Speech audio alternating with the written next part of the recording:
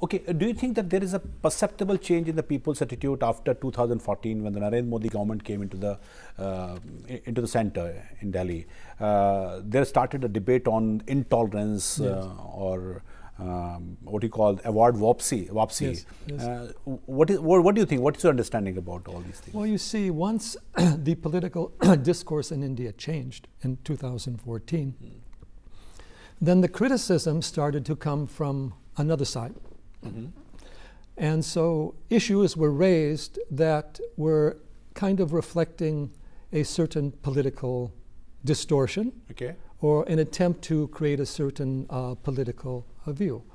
For example, Hindu reconversion was said to be bad, Yeah. but nobody questions conversion itself Yeah. as a problem. Yeah. And we know conversion goes on in India. We Yeah, also yeah, know it has financial backing behind it.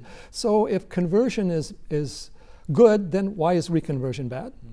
And if conversion is questionable, then reconversion may have certain value. Then there's the whole issue of intolerance. Let us be absolutely clear.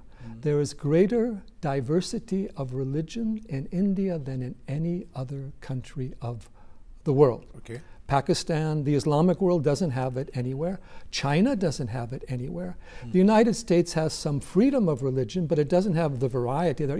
There's even a greater variety of Islamic sects like the Ahmadiyas and like the Shias and some of the Sufis in India that you don't find in Pakistan, who are oppressed in Pakistan. India is the largest and the most open country for Christian missionaries. The Islamic world does not allow them in. China does not allow them in.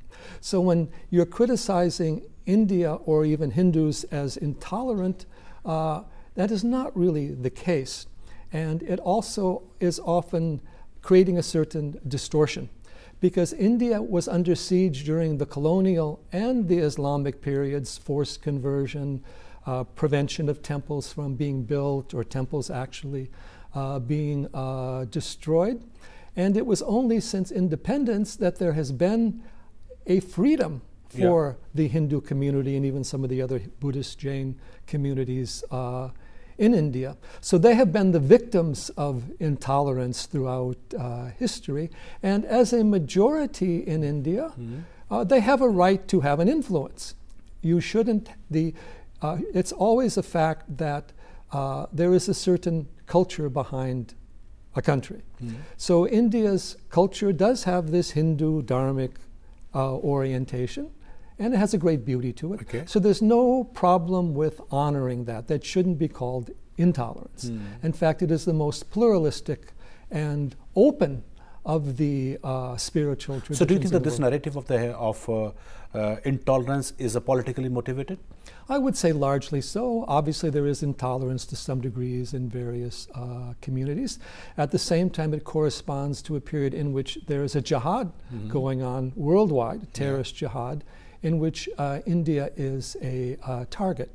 It's also going on in a period when communism has been rejected all over the world. All over the world. But it's still surviving in places like Kerala, and it's a Stalinist form. You know, I was just in Kerala, and I drove down the road and saw a gathering of the CPI of Kerala with a poster of Marx, Engels, Lenin, and Stalin for the gathering. You will not find that anywhere in the world. Anywhere in the world. So we have found that a lot of the groups that are saying intolerance in India are the ones who have lost power. And I think to a great extent they may also be criticizing loss of power and loss of privilege. But certainly there's always some degree of intolerance in different people. And we should try to reduce that as much as possible, but not target the more tolerant communities for intolerance. And so do you believe that the Hindus are, by and large, are most tolerant society in the world? Well, certainly history has proved that. History. With all the refugees of different religions coming to India. The Parsis came to India, the Jews came to India, Christians came to India. Various Islamic sects have also come to India, as well as India having Jain, Buddhist traditions and Sikhs and all the rest of it. So I think history bears that out, and the diversity of institutions and gurus and temples and activities we have here and accepted. But also things that happened in India. Thousands of temples were destroyed. Yeah, yeah. You know, Shashi Tharoor wrote a book on how the British oppressed India. Yeah. But what the British did really wasn't fundamentally different than what the Mughals or even the Delhi Sultanate did. The Delhi Sultanate was probably the worst in destroying temples. They destroyed the Nalanda University, which was huge. So it's necessary to accept that fact of history, not to criticize